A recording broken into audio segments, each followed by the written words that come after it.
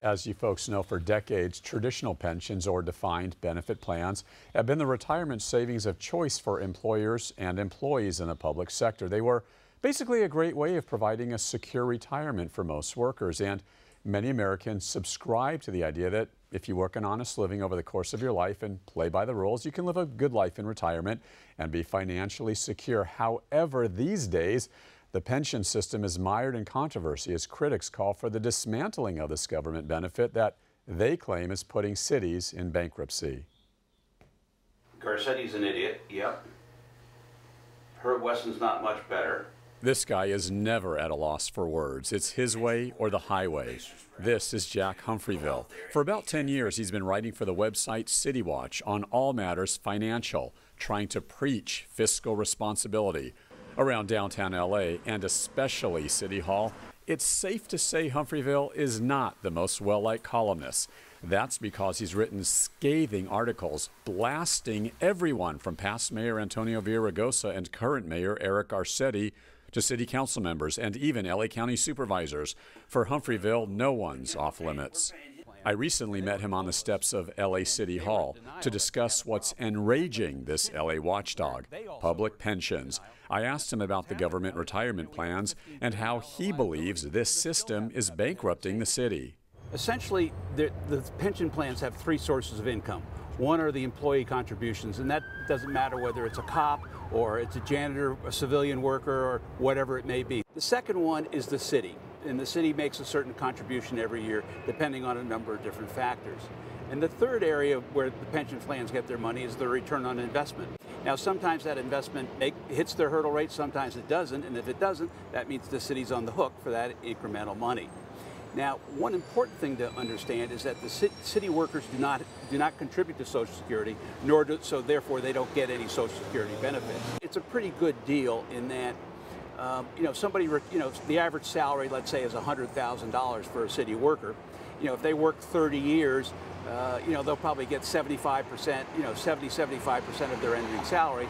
If you're a cop, it'd probably be about 80 or 90% because it's a more hazardous job. This pension is for the rest of an employee's life. Yeah, it's not only a pension for the rest of their life, it's also they have their post-retirement medical benefits paid for too. And that's obviously a huge benefit. So is it kind of like a 401k plan for employees? The big difference is that in a 401k, you assume the investment risk. You put your money to work, you put it in a mutual fund, you put it into bond funds, you put it into whatever it is, and you're going to get, you might hit a home run and make 20% one year and 0% the next year.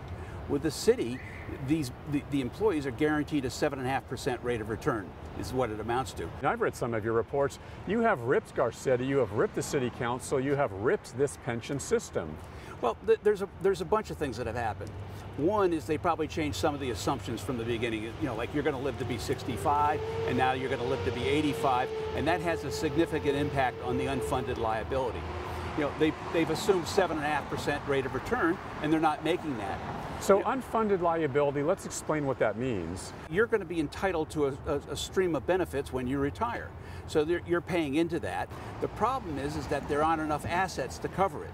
So at the city level, there's about $42 billion worth of shortfall, and they say the assets are worth $32 billion. And we, the taxpayer, are paying for some of that now, aren't we? We're not paying for some of it. We're paying for all of it. Oh yeah, it's a biggie. I want to try and put this in some kind of perspective for you, because we're talking about mega money, billions of dollars that we're spending out of our pockets, taxpayer money that's going towards funding these pensions. Imagine if the city took all of that money and did things like fixing and repairing all of these broken sidewalks that you see everywhere in Los Angeles. I mean, imagine walking over this every day. What if the city could fix this?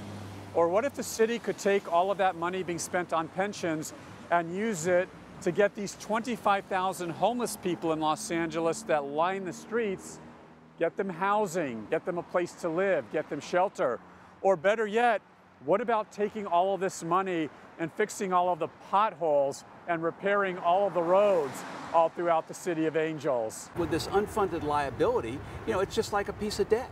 It's $15 billion worth of debt that it's going to cost you a lot of money.